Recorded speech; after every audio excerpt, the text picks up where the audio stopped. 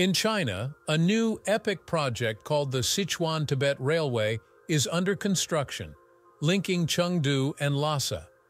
This 1,592 kilometers railway passes through the western part of the Sichuan Basin, then rises 5,000 m and crosses the roof of the world Tibetan Plateau, which is called the Sky High Road.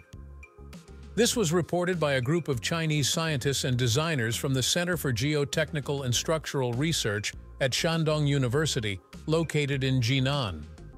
Over the past decades, the region along the Sichuan-Tibet Railway has been designated a no-go zone for railway projects as a result of the world's most remarkable topography, most active tectonic movement, most numerous mountain hazards, and most vulnerable ecological environment. Thus, this unprecedented railway program is recognized as the most challenging problem in the world, from a technical, economic, and environmental point of view. High altitude is accompanied by plateau hypoxia and extreme climate. The wide variation in topographic relief leads to inconvenient transport conditions and poor power supply and communications infrastructure. These extreme conditions do pose enormous challenges to railway construction and maintenance.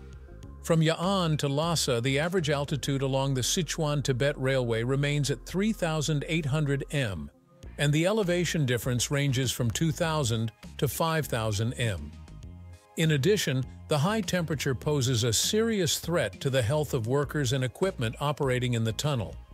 Given the great disparity in topography, more than 70% of the railway consists of deep tunnels, highly susceptible to problems of high geostresses and high geotemperatures. In particular, high geostress leads to frequent and serious risks of rock impacts in tunnels, threatening the safety of construction personnel and equipment. Since the Indian plate collided with the Eurasian plate about 50 million years ago, the Tibetan Plateau has suffered the most intense tectonic movement in the world. Consequently, numerous active faults are widespread in the regions encompassing the Sichuan-Tibet Railway.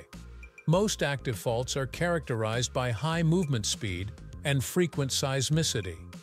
One prominent example is the Xianshuihe Fault Zone, which is sliding at a rate of 912 mmYr-1 and has experienced more than 10 earthquakes of magnitude M6.5 over 1,700 years.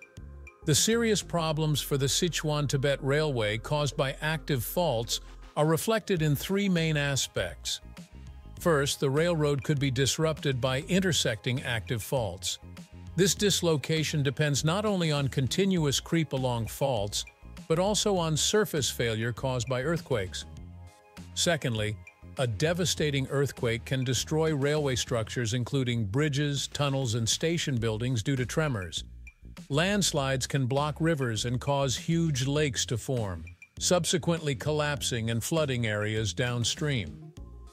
Previous seismic events suggest that hazard chains will affect the Sichuan-Tibet Railway for much longer than the relatively short aftershocks from earthquakes. Finally, fault movement can trigger geohazard chains. In particular, creep and seismic activity on faults can form and widen cracks on mountain ridges or slopes, increasing the frequency of rockfalls, landslides, or debris flows. Numerous mountain hazards and increasingly dangerous chains. These hazards can disrupt railroads, infrastructure, and ecosystems, hampering railroad operations and possibly triggering chains of hazards. Along the Sichuan-Tibet Railway, steep terrain and densely fractured lithologies result from the interaction between tectonic uplift, valley incision, and fault movement, ultimately causing the world's most numerous mountain hazards. Large-scale mountain hazards are easily encountered along the railway, reflected in 418 rockfalls, 580 landslides, and 1,132 mudflows.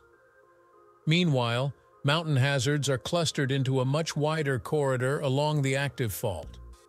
Moreover, increasingly severe weather conditions are increasing the frequency of hazard chains along the railway. Climate warming is promoting the ablation of glaciers and the formation of many glacial lakes, which can later collapse and cause floods that are likely to turn into mudflows. Also, severe drought can damage vegetation. The exposed rock is susceptible to rainfall, causing more mudflows than usual, In addition, extreme precipitation can cause rockfalls and landslides.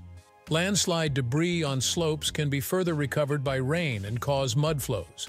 The Tibet Plateau is the source of many rivers and also plays an important role in regulating the climate of the Northern Hemisphere.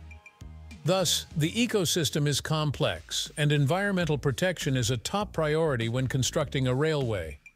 The Sichuan-Tibet Railway passes through the China-Laos Plateau, Sichuan-Yunnan Ecological Barrier, the Tibetan Plateau Ecological Barrier, the Qionglai Mountain Biodiversity Reserve, and the Gongshan National Nature Reserve. These places are home to about 100 rare species of plants and animals. Due to the varied terrain and extreme weather conditions, rocks on the Tibetan Plateau can erode quickly, making the environment susceptible to soil erosion, land desertification, and mountain hazards. Therefore, the ecological environment along the Sichuan-Tibet Railway is the most vulnerable in the world and is easily affected by socioeconomic activities. In particular, building a railway by building bridges, digging tunnels, and cutting off hillsides can destroy vegetation, ultimately leading to soil erosion and geological hazards. Revegetation of biodiverse areas is known to be challenging. Also, the construction of the railway may impede the migration route of wild animals. Thus, the vulnerability of nature will create unprecedented challenges for the conservation of the ecological environment. Regarding the successful construction of the Sichuan-Tibet Railway, the National Natural Science Foundation of China, the Ministry of Science and Technology, the Ministry of Ecology and Environment, the Ministry of Natural Resources, the National Development and Reform Commission, and the Railway Group first conducted a correlated study several decades ago and began Special Funds Project in 2019.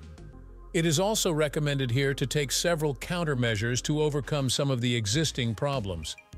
To anticipate short-term or long-term hazard risks, it is necessary to establish an integrated aerospace to ground-to-ground monitoring and early warning system using the Internet of Things and intelligent artificial technologies. Global positioning satellites, remote sensing, unmanned aerial vehicles, ground-based SR, synthetic aperture radar, and sensor integration technology will be used to monitor warning information about mountainous or underground geological hazards. The collected data can subsequently be processed using artificial intelligence, where the level of hazard warning can be determined. Finally, hazard alert information will be posted in real time. At the same time, new building materials and structures are required to withstand earthquake fault displacement. The new material can automatically heal seismic cracks by releasing polymer composites. New tunnel construction designs that use flexible joints containing hyperelastic and self-healing shape memory alloy, SMA. Elements have the potential to resist fault dislocation. In addition, self-resetting SMA dampers can waste earthquake impact energy. Moreover, to protect the ecological environment, the rock and soil debris field should be kept away from rare wildlife habitats and water resource regions. Revegetation of debris fields is necessary to prevent soil erosion and secondary geological hazards. Overall, new disaster theories, materials, and designs will need to be developed to overcome existing problems, and humanity must focus on learning to realize the harmonious fusion of nature and railways. All these innovations will contribute to the scientific and technological development of China and ultimately the whole world.